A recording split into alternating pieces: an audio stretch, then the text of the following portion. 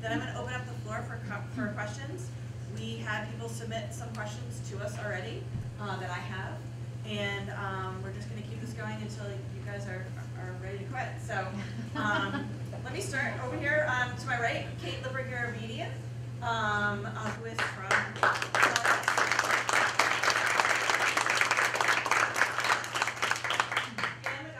Santos, who is from Wakefield.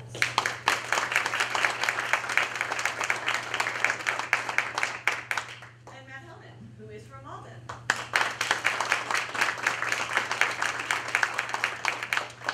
So first of all, I want to say it's always great when we have elections that have really, really quality candidates, and right now, right here, we have 3 real quality candidates. So this is really great for all of us.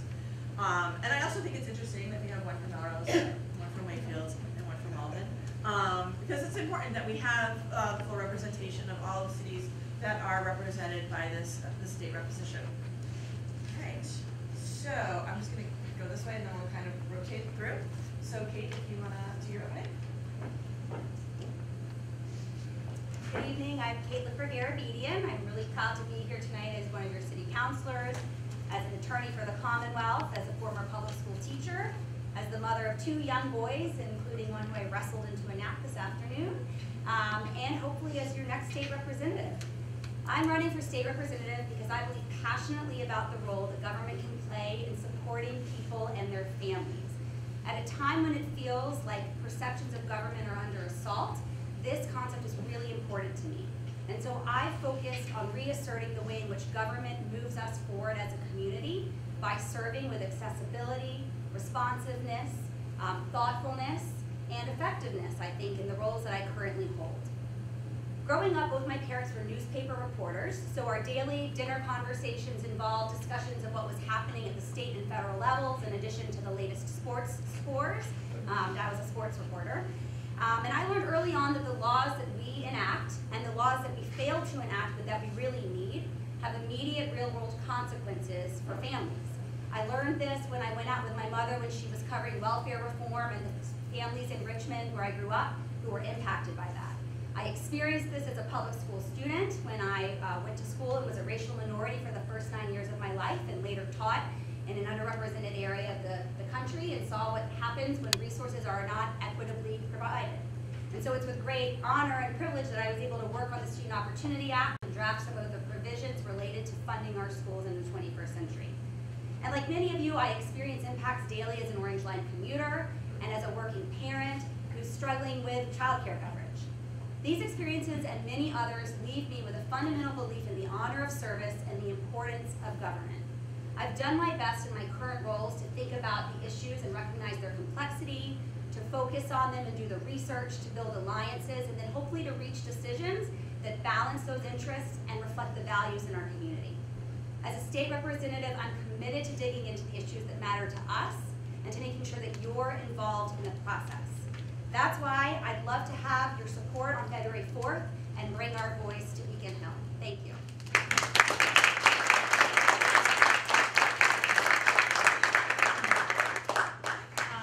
My name is Ann Santos. I am virtually a lifelong resident of Wakefield, moving from Everett with my family, attending public schools K through 12, and graduated in 1984 from Wakefield.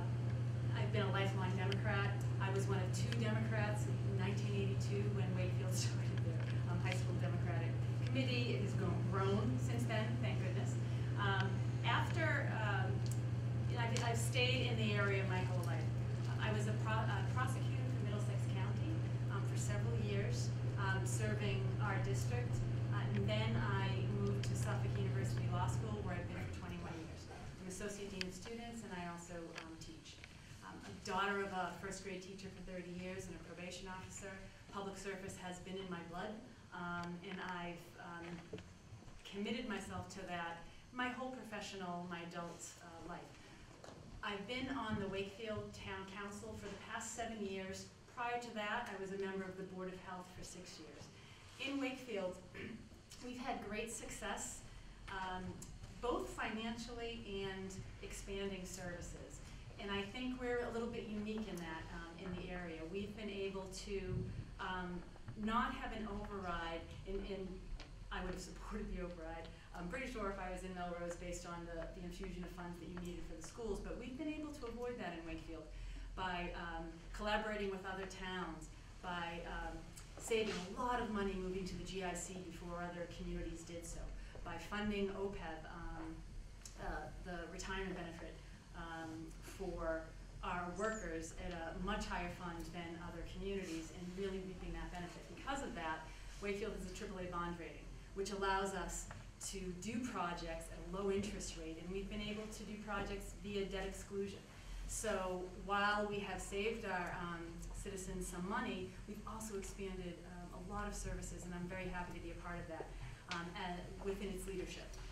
We've created, similar to Melrose, Human Rights Commission. We're doing great work with tax programs for our elderly, trying to recognize that our demographics of our students coming into Wakefield looks different, in upping those services as well. I've worked volunteering my whole life as a PTO, in the PTO, as a room mother, while working full-time, coaching T-ball, coaching my daughter in basketball. My husband and I have 2 children, Bridget, 17, will be 17 in a few weeks, Connor will be 19 in a few weeks. He's a freshman at Catholic University. And I feel very proud that I've raised 2 responsible, empowered, kind children. So my decision to run for state rep is just to continue, I think, the good work that I've done in Wakefield. In going to the State House is all about personality. It's all about making connections, and I believe my abilities that I learned as a DA, working with students for the past 21 years, will allow me to work at the State House level to bring the same kind of leadership there. Things that I'm committed about is having Massachusetts pass the Roe Act, still focusing on civil rights. We live in a state that's very liberal. We're proud of what we've done, but we really need to do better on certain issues in a way that's different than what we're seeing at the federal level. This campaign has been lovely because it's been very civil and kind, and I can't imagine it not being out of the way, so we're proud to be a part of it based on what we're seeing at the federal level. So that is who I am, and I would welcome any support or questions you have.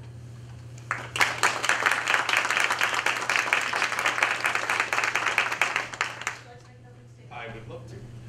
Hi, everybody. I'm Matt Hellman. Some of you may know me from my role as Senator Jason Lewis's communications director for 4 years, where I kept communities informed about what was going on Beacon Hill, as well as overseeing and executing these community conversations, issue discussion series in all the communities. I spent 4 years serving the people of Malden, Melrose, and Wakefield, as well as Reading, Winchester, and Stoneham. I also had the opportunity, while living in Melrose, I've lived in Malden for the last 3 years, Melrose for 7 years before that. I had the opportunity to serve as an appointee of Mayor Dolan on the Melrose Human Rights Commission, where I had the wonderful opportunity to work with Jackie Lavender Bird when she was on then Board of Aldermen, now City Council, to advance a municipal ordinance banning discrimination against transgender people in public accommodations. Melrose became the 10th community statewide to pass an ordinance before the Commonwealth passed those civil rights protections statewide, and it was in part because a number of communities, including Melrose, stepped up and got the ball rolling. My favorite job is dad to 6-year-old Carson, and I'm jealous of Kate that your kids still nap, because he has a tremendous amount of energy, but it's wonderful. And before I go into a little bit more about my background and my platform, I want to give a very quick history lesson that kind of undergirds exactly why I'm fighting for what I'm fighting for. You'll hear a lot from Senator Markey this year about the mid-'70s when he was a state legislator representing Malden and Melrose, and the incident where he crossed a very iron-fisted speaker and they threw his furniture out in the hallway, and he said, well, you can tell me where to sit, but you can't tell me where to stand. That was the mid-'70s. Fast forward an entire generation. My first job in state government in 2002 as legislative aide for State Representative Ruth Balzer of Newton, a very progressive legislator who had the ire of then Speaker Tom Finneran, who was an autocratic, iron-fisted speaker who was notorious for if you crossed him, you'd get your office moved from the 4th floor down to the basement, you'd lose choice committee assignments. Very iron-fisted speaker, everything needed to get his say-so. Fast forward 20 years to today, and we have an iron-fisted autocratic speaker in Speaker DeLeo. Every piece of legislation, every amendment, and every budget item needs his approval or it dies. That's not democracy, and we need to restore a healthier balance to make our state government more transparent and less dysfunctional, because Speaker DeLeo doesn't just have more power than the governor because of a veto-proof majority that the voters send to the legislature, and that's fine. But he has more power than the 7 million residents of Massachusetts combined, because he decides what legislation passes and what gets in the budget single-handedly. That's not healthy for our state government, and that's part of the reason that I'm running. We need a leadership change, and that takes representatives, 160 of us in the House, to say, no, that's not how it should be. Be willing to stand up to him and put constituents, the residents of the district, ahead of fealty to the Speaker. In addition, we clearly have a crisis in our public transportation. The MBTA is, on a good day, an unreliable mess. 4 derailments last year, and I believe the Orange Line leads the league in track fires. That's not a good record to have.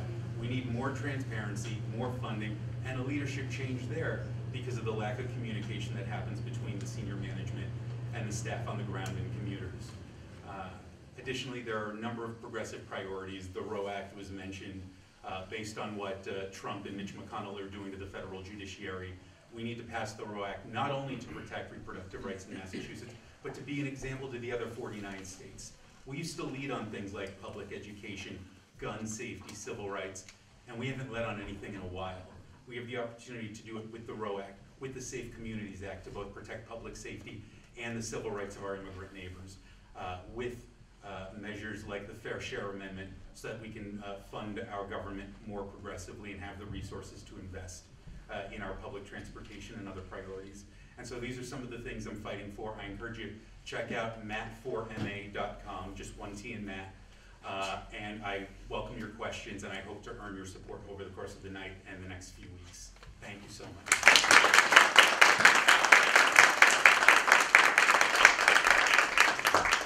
Okay, I know this group. I know we've got questions.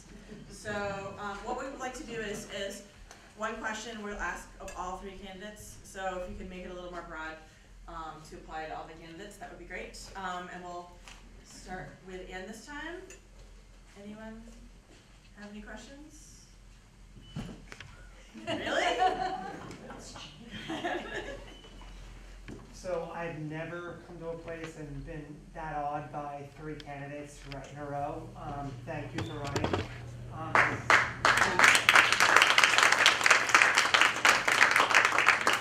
would ask you, I worked for Stanford Children in the past, and was so happy to see the bills passed that are going to really help our education system. What do you think is standing in the way of moving us forward in education, and how would you try to help that for our state? Good, sure. Well, I think the recent passage of the education bill is a huge first step, which will make schools that were underperforming it should be to address the new demographics of students moving in, ESL learners, and that's a huge step. The next step has to be to make sure it's funded well, and to make sure that we support our local communities, that all of the onus is not set in certain testing criteria or the hoops that the local communities have to jump through are not too prohibitive. As I said, I'm a daughter of a public school teacher. My mom taught in Saugus for 30 years, and I teach at higher education, but I would love to see the dependence and obsession with MCAS be tweaked. I know from a law school standpoint that we have this thing called the bar at the end of law school, and we want to make sure our students pass the bar. But the best teachers, I don't think, teach the bar. They're teaching them how to be learners. They're teaching them how to be deep divers. They're teaching them how to be analytical and to address any problem that comes before them. I've talked to many teachers, many in Wakefield, some in Melrose, who have said that it's so frustrating. And this was a kindergarten teacher who said that she feels like she can't teach the kids to share and emotional development and that kind of IQ, because now the structure put on kids in kindergarten is crazy. So for education, we've taken a great first step with the Student Opportunity Act. The funding is excellent. It has to be implemented in a way that really raises our kids up to be the best they can. And I do think we need to look at how local communities are given some power. As was mentioned, the Student Opportunity Act provides a great deal of new resources. It's $1.5 billion over the next 7 years, I think is the figure. And it's a boon for resources, but we have to remember that this is to address achievement gaps that have existed for years now because we've let too many populations, school districts fall behind in terms of resources. And so we need to make sure that new funding gets where it needs to go, and that takes scrutiny and oversight. We need to make sure that districts that need the English language programming get it. We need to make sure that schools that need new technology get it. We hear a great deal that kids that are falling behind get the extra help, and the kids that are advanced academically get the special attention, and that all the other kids in the middle are just kind of on their own. And we need to make sure that every kid gets the attention they need, and that is due to increased personnel and increased availability of resources. I can speak for my own son. He's 6 years old, and he's on the autism spectrum. And so he has an IEP, and he goes to a program in Wilmington that is kindergarten level curriculum mixed with autism therapy. And I want a program where my own son, who is a Black, Jewish, adopted child of divorce on the autism spectrum, can thrive. And I'll be sensitive to making sure that everybody of every background, geographically, demographically, and everything else, has the opportunity to thrive. I also do want to see, like Ann mentioned, a move away from the degree of testing that we do. And I also, when it comes up, as it does from time to time, I'm a supporter of firmly keeping the cap when it comes to charter schools.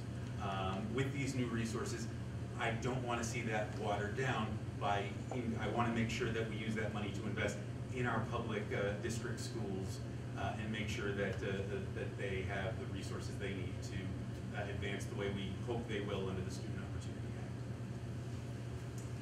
Act. Thanks for the question. So again, I'm really thrilled that the Student Opportunity Act passed. Our office worked on some of that legislation and drafting it and providing critical feedback. So it's a real thrill for me, having been a teacher in a classroom and knowing what a difference it can make when our funding formula is accounting for some of the costs of 21st century education with respect to English language learner students, students with disabilities, the growing cost of healthcare that's really taking, even if we're investing more money in the system, it's not necessarily getting to the classroom because of those types of costs. So I'm really thankful that it passed unanimously, that it got the governor's support. And so moving forward, it's making sure that we are committed to the timeline of investment that the legislation envisions. and keeping an eye on that. One thing that's helpful as well is there is attention to the charter school reimbursement formula in the Student Opportunity Act, and the legislature has signaled a really strong intention to make sure that is prioritized as well. You know, another thing that I think about in K-12 education, as a teacher who worked in a, a school where all of my kids, came from an area that was, challenged, and parents working multiple jobs, and school was really a safe haven for them, but they also brought with them the things that they carried in from the families. And so I work on the Safe and Supportive Schools Commission, and we look a lot at the whole school and the whole child, and thinking about ways in which we ensure that there are schools can be connected to community resources, that we're thinking about the climate of the school and how students feel supported, because if they're not comfortable being there, then we can't get to the point where they're actually learning. So that's something that we could also look at even in the accountability system. We talk about that on Safe and Supportive Schools Commission, whether there are ways in which we can hold schools accountable for making sure they're supporting the whole child, not just how they're doing on a test. I also want to point out that education isn't just K-12 in our state. We also have early education, and we have higher education. And so in early education, I'd love to see us continue to invest at the state level in support for our Department of Early Education and Care, the licensing work they do, the quality reviews that they do, and assist with early educators. I'd like to see early educators get paid more, and that our reimbursement rates get higher for places that are providing childcare for students with subsidies. In higher education, we need to think about affordability, the amount that we're investing in financial aid for students so that they're accessing our community colleges or state universities, UMass, and private schools as well. One thing that our office also worked on that I'm really excited about is I think we're the first in the nation to put in place a law related to sudden college closure. So a few years ago, a small college, Mount Ida, suddenly announced after it accepted and enrolled a new class, after kids were there, we're going to be closing in about a month and a half. Faculty had no notice, the students had no notice. This was a huge problem, and it could happen again insofar as we have a lot of small higher education institutions in the state. So now we have a law that the legislature wrote, and the Board of Higher Education just passed regulations on which I worked, related to providing more notice to students and faculty, to ensuring that there's more reporting out to our state agencies with respect to how financially institutions are doing. So education, as you know, as someone who works in the field, is a lifelong continuum, and so I'm thrilled we've done a lot of good work in each of these areas, and I look forward to continuing to really move us forward in each. Thank you.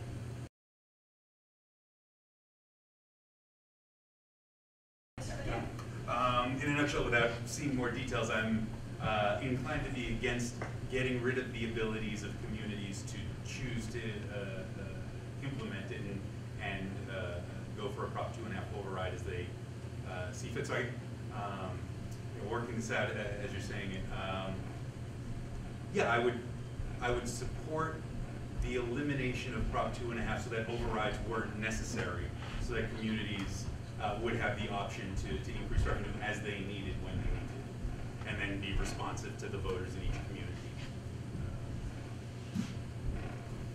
Yep, so it's a good question here in Melrose, since we just did a first override in many decades, and I was pleased to support that and pleased that the community got behind it. In terms of the commission, you'll see that a lot in legislation. When we're not quite sure how we want to come out, we'll suggest that we have a commission and we'll appoint people to it. I'd certainly be interested in hearing from them. One way is, and a lot of states don't have this prohibition, and essentially you hold people accountable who you elect. When they make a determination about the budget, you can vote them out. So I recognize that I think we're in a small minority of states that include Prop 2.5, but I sense as well that it's somewhat popular among our communities, so I'd want to have a chance to study what the commission reveals, what their research shows, and then move from there into sort of communication and conversation with all of you about how you feel about it, so that we can think about it together. That's a great question, Jack, one that I wasn't expecting. So as an attorney, I'm going to be careful. I want to look at it as well. But going back to what we've done in Wakefield, we have never had to do an override because we increased the school budget to 11% several years ago. We've poured extra money into the schools based on how we've managed our own budgets. That said, it's it's frustrating at times when you want to do more things and you have that limit. I'm also very sensitive to certainly the elderly population in our town and in the district as well, where property values are going up, their taxes are going up. So I think I would need to look at it. I could certainly see advocating something else, but I don't feel comfortable right now saying, like, do away with 2.5. Because we've managed to increase services and I think do well by our citizens within that, but it's a great question. How do you see the difference? What's your perception of the difference between how you would behave or what you would advocate for, what your process would be on a local level versus when you move up? Kate, you want to start? Oh, sure. Thanks, Anne. Good question. So what I've loved about working on the local level is the degree to which you can build relationships with your constituents and engage in a real conversation over time to help you process the policies that are coming before you or that you might want to propose yourself. And I think, you know, what I'm most proud of as a city councilor is the degree to which I've really paid into that process and really focused on learning from people who represent us in City Hall and then from people, my neighbors. And so, as you know, I do an email newsletter. It goes out to 1,400 people now. It talks about, here are the things that are coming up on our agenda. I want to hear from you about what you think about them. You know, here is what's, and then on social media daily, it's here's what we're going to be talking about. Yes, we're going to be talking about. Sometimes it's the Board of Health. Because I think government works best when people feel engaged in it and feel that they have a voice in it. And so I don't see that type of dynamic changing for me as a state representative. I would still want to hear from you. I would still think about ways to reach you. For seniors, I work with the mayor to put things on paper so that it gets delivered to some of the municipal buildings because not everyone is online. You know, at the same time, there are things as a city councilor that I think, gosh, why do we do it this way? Let's change it. And I think, oh no, we can't do it at the local level. We have to do it at a state level. And so that's really appealing to me when I've already worked for 5 years in the Commonwealth as an attorney on legislation, drafting it or reviewing it, and sort of thinking about the ways in which departments at the executive level and then the legislature can work together to sort of create a framework that can allow for municipal innovation and differentiation, but can set some really important frameworks in which to work and also really invest in things that are working well at the local level. And I think coming to the State House, having had a local position is a really helpful perspective to bring because you can appreciate that there are things happening here, and I see some of our municipal leaders in the audience where we're leading at the local level, and certainly Wakefield and Malden are leading on things, that it's really powerful narratives to share with colleagues and to build coalitions to continue to support that work and grow it. But certainly some of the things that I care about in terms of transportation infrastructure, addressing climate issues, investing in public education, preserving civil rights, those are things we can do at a municipal level, but the state can do even more. And so I think there's a relationship there that is really powerful, and I'd love to continue to experience it and get with you. Thanks. I don't think I would change one bit from how I behave at the municipal level to how I behave at the state level. I am what I am. I'm very comfortable working with people, talking with people. I'm sure everyone has watched the Wakefield Town Council meetings. I don't watch them, but I just am who I am. And I'm very comfortable talking to anyone at any level in that role. And it's funny, we have in town council, our present chairman has a constituent issues that you have to report on every meeting. And I don't have much to add to that. Typically it's, what constituent has contacted you and what can we ask Steve Mayo, our town administrator, to do. I do that every day. I had 2 texts yesterday about lights being out in downtown, that a crosswalk wasn't clear, some traffic that was being impacted based on National Grid project. I get the text, forward it to Steve Mayo, I forward it to our DPW. Everything's happening. Everyone, I get answers, I send it to the constituents. I do that constantly. So that's just how I have rolled, and that's how I will always roll. there are certain issues that I'd love to take up with the state. Kate mentioned certain issues with regard to civil rights, with regard to transportation. I'm also an Orange Line rider, and I was on one of the new trains last week, and I thought I was in heaven. I was like, man, I couldn't believe it. And then I realized, I'm this excited over one train. For 30 years I've been taking transportation. I have been the only woman in the room so often when I was a prosecutor. I know how to manage that, how to push back when I have to, So I really am comfortable with the challenge of taking this to the next level. So I'm very comfortable with bringing it to the table. I'm going to apologize for some martial arts class over our head. So you just kind of bear with us and keep your voice. Things about infrastructure. Yeah, exactly. Keep your voices up. I'm sorry, Matt. Sure, no, not at all. So it comes down to dialogue, and dialogue requires honesty and transparency, whether it's the local level or the state level. And that dialogue is a two-way street. Now, for residents, for constituents, you're always going to have the right answer because you're talking about what your concerns are. You're going to be forthright and you're going to make your voices heard. And when you show up to forums like this, you're doing a great job of that. There are problems that exist when it comes to transparency from state government to folks in communities. A lot of decisions are made behind closed doors, and that's not a metaphor. It's a literal closed door. It's room 227. It's down a hall behind a door that says members only. That's where a lot of the decisions when it comes to legislation and especially the budget get made.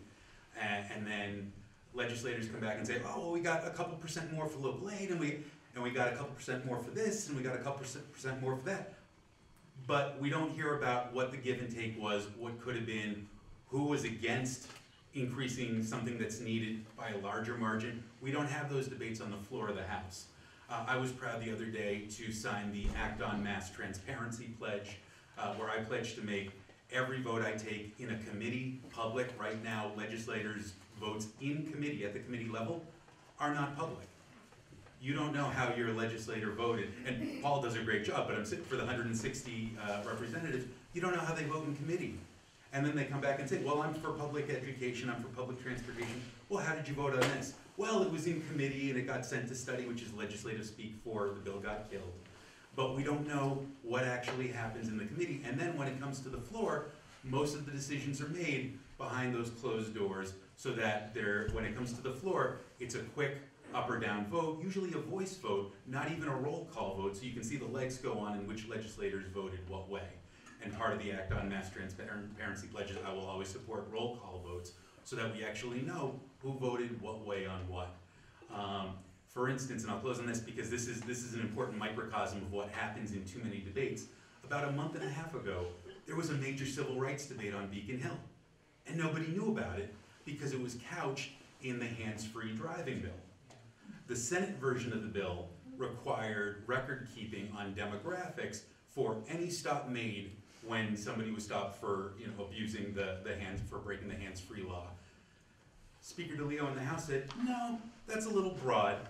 We should only keep records when a citation is issued, not with every stop. Now, every civil rights organization said, no, the Senate version's better because if an individual officer or a police department has a practice of racial profiling, they can stop a driver, check in their back seat, do what they need to do, and then not issue a citation, no records kept. Now, there are 160 members of the House, 40 members of the Senate, and so in committee, there's going to be more House members, so the House gets it, and the Speaker gets his way in committee. Then when it comes to conference committee, when the Senate and the House disagree on a bill, and it comes to conference committee, the Speaker, when it's a game of chicken, puts on a blindfold and drives, and the Senate can either vote down a bill or acquiesce to the Speaker. And so the Speaker got his way, and the hands-free driving bill only has record keeping for when a citation is issued. So what we did in that bill was create a whole new big loophole to allow racial profiling in Massachusetts.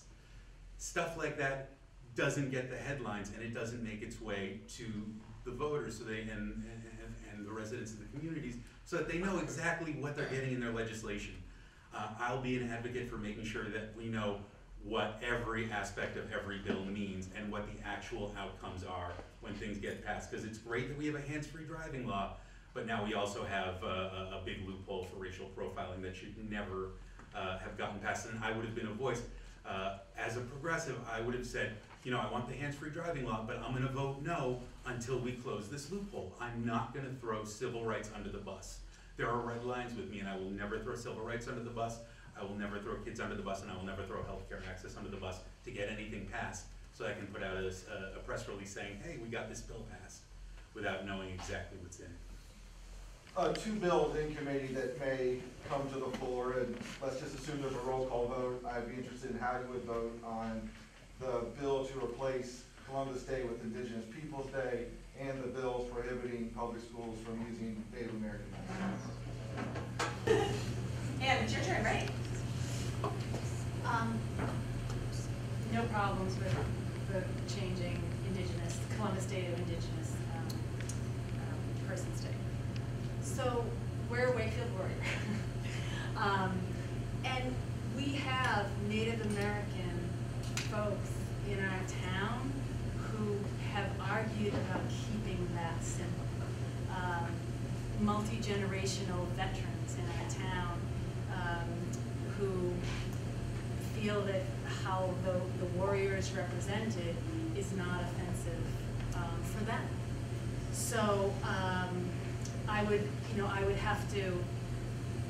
have no problem changing it. I don't think it's a mockery, but I've talked to these families who are multi-generational who are very proud of that and proud of their Indigenous clothing that they wear on our July 4th parades, the folks who are Native Americans. So it's probably not the answer you wanted to hear, but in our own town, we've had this debate, and the people I feel that would be most impacted by it have argued that we keep Wakefield warriors. It doesn't mean I would vote against, that I would not change my mind on that. I'd have to hear more of a dialogue, but I'm just uncomfortable saying I would absolutely say no based on my own experience in my own community. Well, I fully support both pieces of legislation. When it comes to the mascots, for instance, if, let's say there's a new school pops up and they say, you know what, we want to celebrate the Jewish people. We're going to be the Stoneham rabbis. Rabbis are a wonderful source of wisdom. No. Just because it's how something has been done for a long time is not a good reason to keep doing it that way, regardless of whether it's a matter of sensitivity to different populations, it's a matter of another aspect of the legislative or budget process. Just because that's how something has been for a long time is not the reason to keep doing it that way.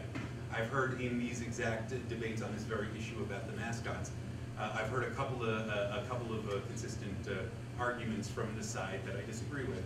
One is, well, when I was in school 30 years ago, it was this, and so we can't change, you know, my history and my heritage and my school experience. And I say, we're not changing your school experience. That's the past, and it's a wonderful part of your past for you. But the future is different, and it's these kids in the future that are going to be experiencing this, and it's a different time. And you got to accept it. It's one way or the other, and the people, you know, people are going to be disappointed if you're on the losing side of the argument. This is my side of the argument. The other argument is I hear people say, you know, what if we were the Melrose Marshmallows? Okay, so let other schools say, oh, we're going to go play the Marshmallows and kick their butts. And then we win. We make our way to the Super Bowl, and the Marshmallows are the Super Bowl champs. Great.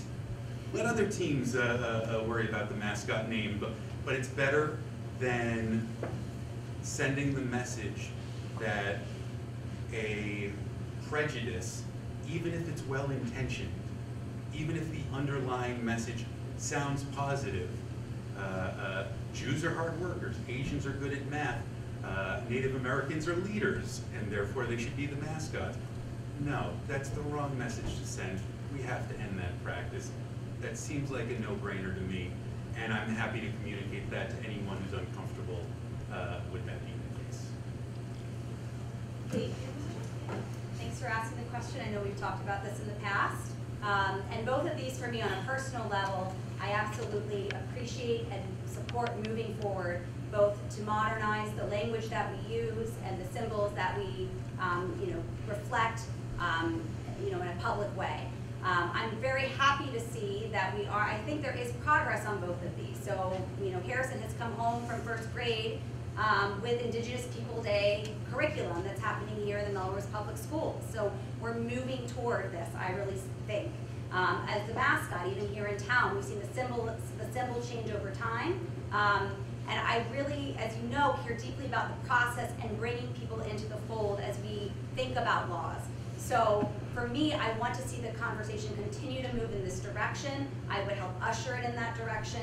I'm concerned about the degree to which a state gets so strident that it feels like there's a sort of boomerang effect from the communities, and that people get resentful. And so to me, where I see the dialogue moving in a progressive way, I would be a champion for that. I would support legislation to the degree that I feel like we have done the hard work of explaining to people why it's important to, to move this direction. It's not something that I would come out of the gate necessarily, putting in as sort of where I'm going to stand right now, because I do want to hear from people in Wakefield about what they care about and how to bring them into the fold. Certainly in Melrose, we've seen there's been contention over this issue.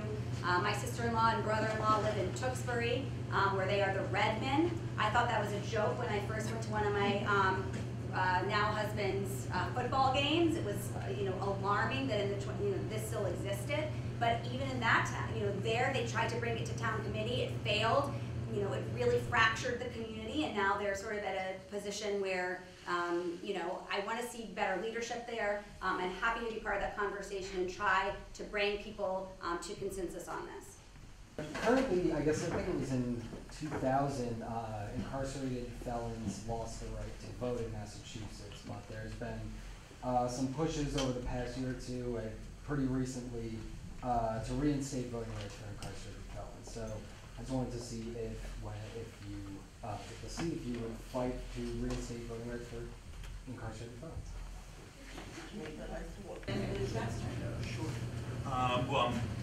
First, I'm thrilled that Florida, for instance, has passed its amendment to allow released felons to regain the right to vote.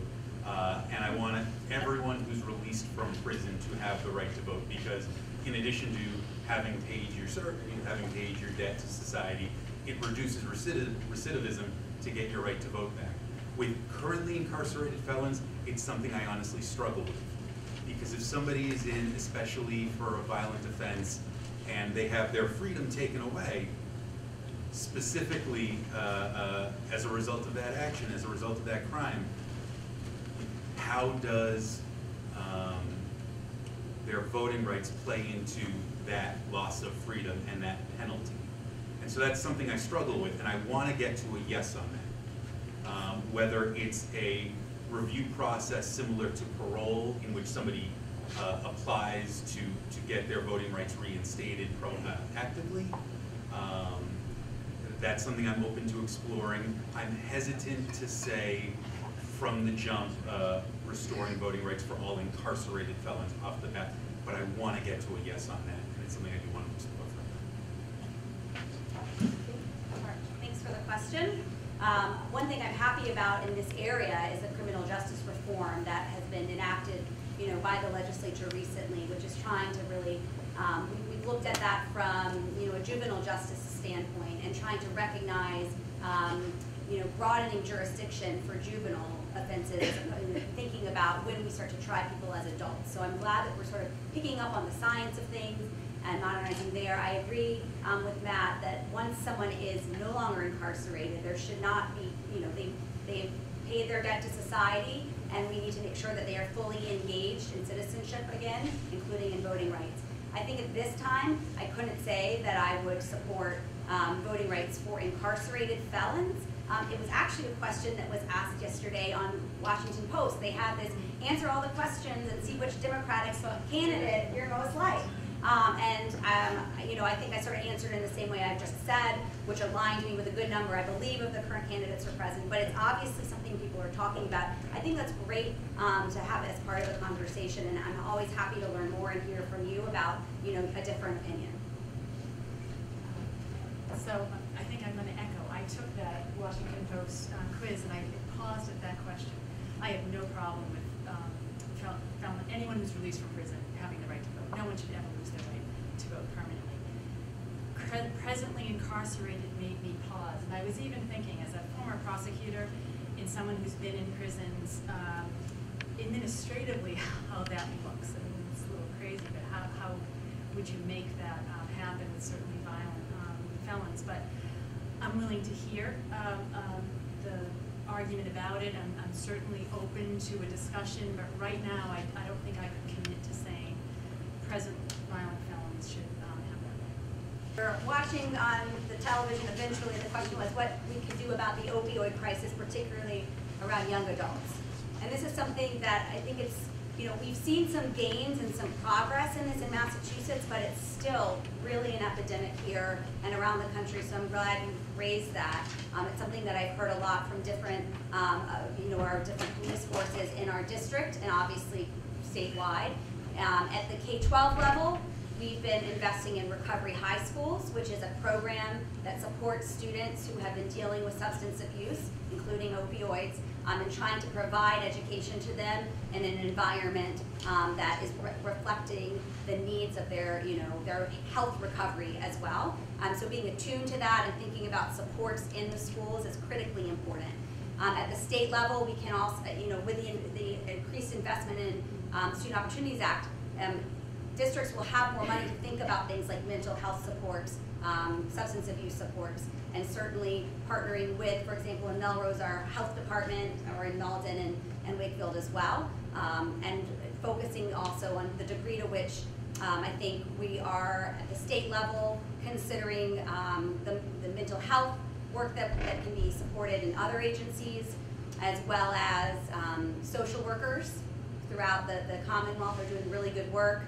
We have a state law that sort of is with commitments to invest there. Our rates are still pretty low for behavioral health and mental health supports and healthcare reimbursement rates. So we can look at that as well in terms of making sure that families can get access to supports outside of the school also. So these are a few thoughts, but it's certainly a priority that we need to keep our attention on going forward. It's a great question, and I think one that we've tackled in Wakefield recently, and I'm sure Melrose and Malden have done as well. We have infused funds for recovery coaches and substance abuse workers that are housed in our police department. So not only can, if someone is arrested or if a family is having issues, that they can right away get those folks services, but they're now going into our streets. So our recovery coaches are going into the streets, talking to folks who are sitting on benches that may look like they might have a problem, and having a dialogue and having great success. We funded a half-time person. We're now funding a full-time. We want to add something. I think we also have to get into the schools much earlier than we do. So I think starting at the elementary school, you have to have, whether it's social workers or healthcare workers, attuned to look for signs of opioid addiction, whether in the child or in the family. I know as Associate Dean of Students at the law school and working with students with disabilities, the amount of my law students who have had some substance abuse issues and certainly mental health issues, and I think having us educated to spot those, get these students help immediately has made a great difference. But it comes down to funding and putting the resources in at a young level, in our police departments, in our fire departments, so that we can not tackle it as a crime necessarily, and to really get these folks help. Yeah, over the last half decade, the legislature passed two large pieces of legislation that involved more resources for more recovery beds, reducing quantities dispensed, and a number of other oversight measures. But when it comes to the youth in particular, something that I'd like to see actually with the Student Opportunity Act is to have some of those resources used for more mental health and wellness resources and personnel in the schools. In the regular surveys of youth, we see the dramatic increase in vaping, opioid addiction, and suicidal ideation due to stress and trauma amongst our young people. And so we definitely need to allocate more resources to mental health and wellness in the schools. One thing I want to mention along those lines is there's legislation pertaining to general health, sex education, physical health, drug education that's age appropriate throughout the years at every grade level. And opponents don't like the bill because it acknowledges the LGBT community. It is not, meanwhile, gay youth are 3 to 5 times more likely to consider and act on suicidal ideation than straight youth, and trans youth are 6 to 8 times more likely to think about and act on suicidal ideation than cisgender youth. And so legislation that has increased education and gives kids a vocabulary and a framework to think about some of these issues more comprehensively is also a suicide reduction bill and a mental health bill and a mental wellness bill. And so that needs to get passed too for the good of our school children. How will you assess that you've heard from different voices in the district, lift up constituencies that may not be squeaky wheels, and how will you prioritize reaching out to folks who might not be actively reaching out to you? That's your job. Your job is to make sure that you reach all of these, all of your constituents, and to not, you have to get into the community for that. So the squeaky wheels will always get you. You certainly, they get me at town council now, but to know where else you need to go into the community, to what other groups you need to talk to, and to just make yourself accessible, that's what we have to do. We can't just respond to the squeaky wheels. We have to know the issues that are happening in our community. We have to know who may be being affected that we're not hearing from, and I think that's having an open dialogue with law enforcement, having a very clear line of communication with the teachers, and to just hear perhaps of certain pockets, as you say, that may not come to us, but that's our job. So I think you just have to be out there. You have to be listening to folks. Sure. A quick example that serves as kind of a microcosm of what I would do is during my time in Senator Lewis's office, he, like many legislators, holds office hours around the district, and that involves people coming to him. He's set up at the senior center or the library on a regular basis, and folks with concerns can come to him. But it occurred to me, well, I think it was towards the end of our first year in office, there were a number of pieces of legislation involving humane treatment of animals that touched on a lot of other issues, including domestic violence and other areas. So I suggested to Senator Lewis, and we got then Representative Broder's office involved too, and we held an office hour in the Melrose Dog Park to reach that population that might not think, oh, I'm going to go to the senior center to talk about any concerns, but we went to the dog park to talk about humane treatment of animals legislation. I'm going to work with whether it's a Melrose Pet and Bike Committee, whether it's any community organization, or whether it's the schools to reach young people or demographics and areas of the community that aren't touched. I'll seek to be proactive and make sure that it's not just a matter of the community coming to me to register concerns, but that I'm routinely in the community, that the campaign, such as it is, doesn't stop at the election, but that I continue reaching out, knocking on doors, and being in the community throughout the year, so that when there are concerns, I'm at your door and you can access me directly. So I love this question. It makes me think about when I was a teacher. And at the beginning of every year, I would get my roster for 7th grade classes, and I would go down the list and call every family who I was going to have the privilege of working with. And many of them were sort of taken aback because the teacher had never called them. I introduced myself. I let them know how excited I was to have their student in my classroom. I gave them a phone number, and it made a big difference to start out hearing from them and then hearing from me in a very positive way when many of them were frankly sort of disenfranchised from coming to the school. They didn't feel totally welcome there. And so I think always appreciated the importance of relationships and listening, maybe partially because I grew up in the Quaker church, and so that's all about you sit in silence and listen for that of God within you to share with other people, and you listen to their sharing as well. So perhaps that's where some of this comes from. And I remember, just as an aside, I lived with other teachers. I would often call as well from our home line that was registered in my name, and the next day Denisha would come back and be having like dinner, and she'd say, all my kids were like, who is this Catherine Lipper, who's calling, because she would also use the phone sometimes to call. So I was not only known in my school, but in her school as well as, who's Catherine Lipper calling? I mean, as a city councilor, I've really tried my best to make myself accessible to people and to be responsive, certainly when they reach out to us. I know that you've done a great job of that as well, in thinking about ways to share information with the community. It's easy in some ways on social media and through the email newsletter to reach people, but I recognize that not everyone signs up for that. Not everyone accesses information digitally.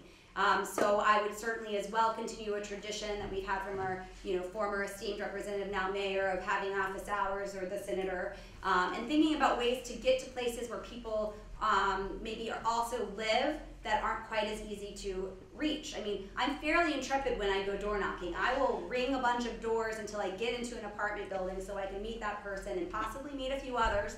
And I would continue that as well, but thinking about if there are opportunities to go to those places, not only in a campaign cycle. And I would look to my other colleagues who have had some success in innovative ways of reaching communities who maybe aren't always as involved as they'd like to be, to make sure that there are ways for me to tap into their voices and their views. I'd like to thank our candidates for being willing to come out and share your thoughts with us. I'd like to thank you all for coming.